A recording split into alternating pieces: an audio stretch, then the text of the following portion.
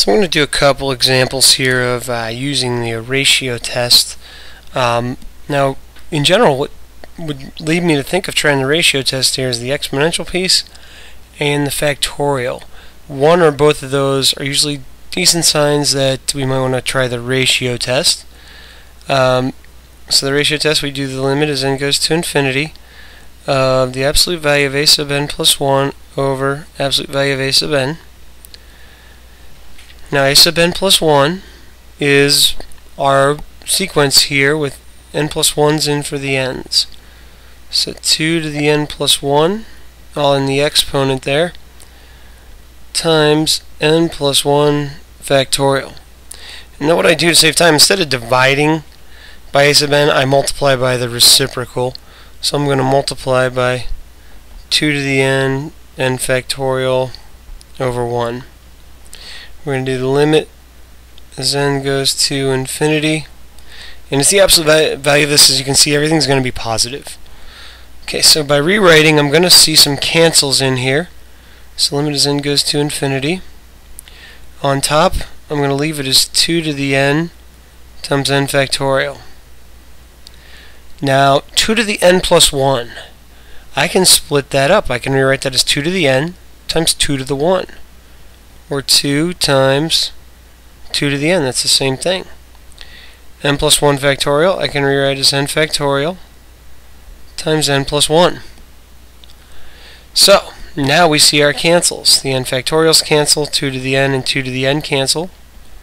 I basically get left with the limit as n goes to infinity of 1 over 2 times n plus 1. We have something where the denominator is going to get really large, the numerator is not going to grow at all. That equals 0, which is less than 1.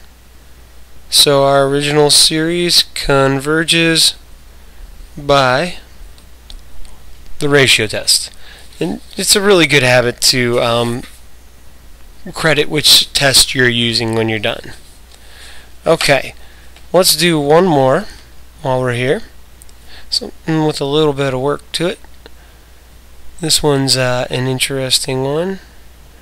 So we have n plus 1 factorial over n plus 1 to the n. So right off the bat, we can see the ratio test in this. We see the exponential piece, we see the factorial piece. So we're going to do the limit as n goes to infinity of now when I put in n plus 1's for all these, I'm going to end up with n plus 2 factorial over n plus 2 to the n plus 1 times 1 over a sub n, or the reciprocal of this, n plus 1 to the n over n plus 1 factorial. This one, again, is going to be a little bit of work here, so let's see what we can figure out. Some stuff will work out nice, some may not. Okay, so let's see what we can rewrite in this guy. Well, I know that I can rewrite n plus 2 factorial as n plus 1 factorial times n plus 2.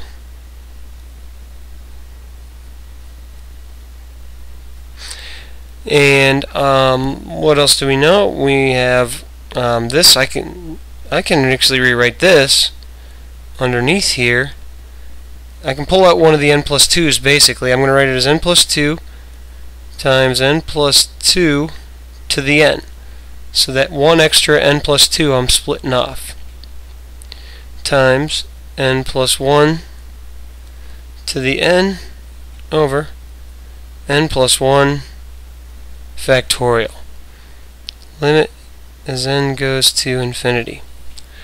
Definitely some nice cancels here. Gone. The n plus 2's will cancel. Here's where it's going to get a little bit interesting. We have the limit as n goes to infinity of n plus 1 to the n over n plus 2 to the n, which I can write those both to the same n, limit as n goes to infinity of n plus 1 over n plus 2 all to the n. I have, if we try and do the limit, I've got a 1 to the infinity case. This is a L'Hopital's. It's indeterminate.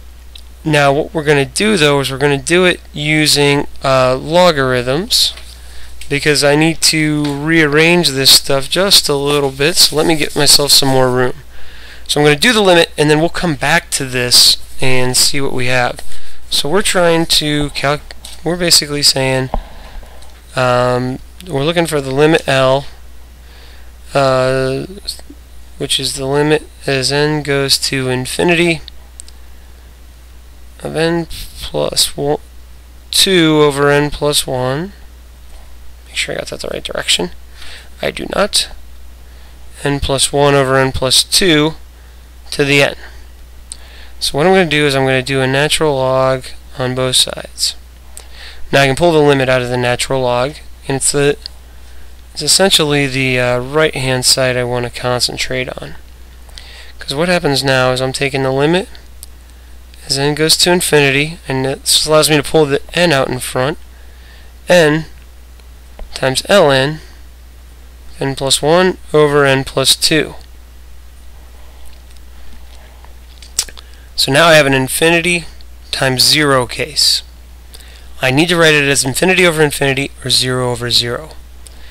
Easiest probably is going to be to rewrite this as a 0 over 0, because I think it's going to make our lives easier when we go to do our derivative. So I've got limit as n goes to infinity of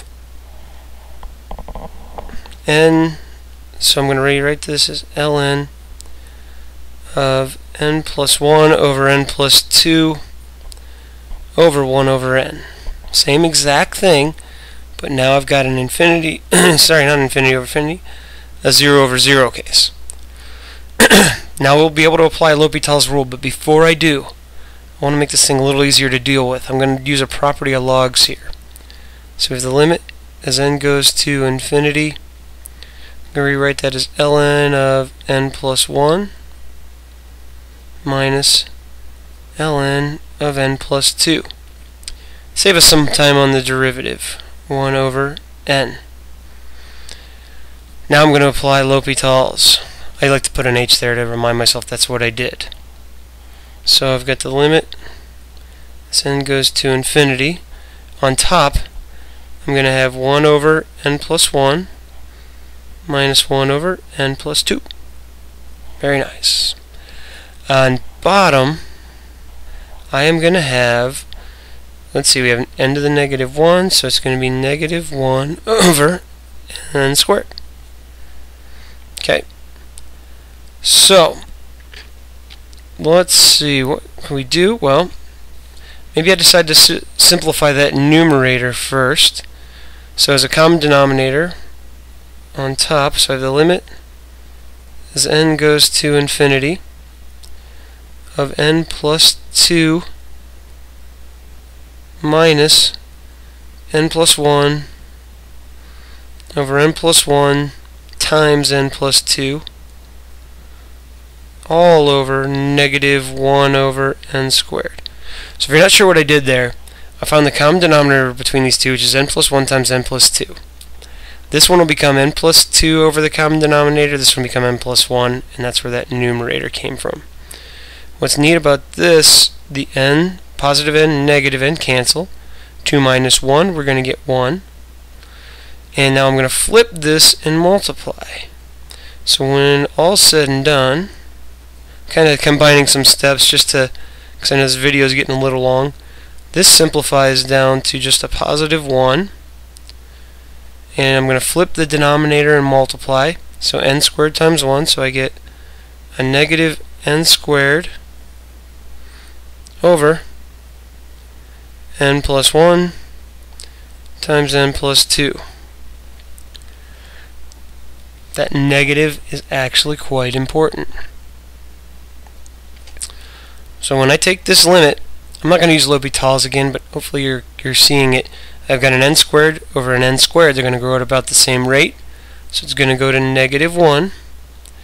Now my limit is not -1. Remember back up here. ln of L is -1. So I know that the natural log of my limit is -1, so my limit is e to the -1. It's right there where you can see it, because that's greater than 0. But it's less than 1. So I come back to here. This is equal to e to the -1 or 1 over e, which is less than 1. So our series is in fact convergent by the ratio test. And we are done.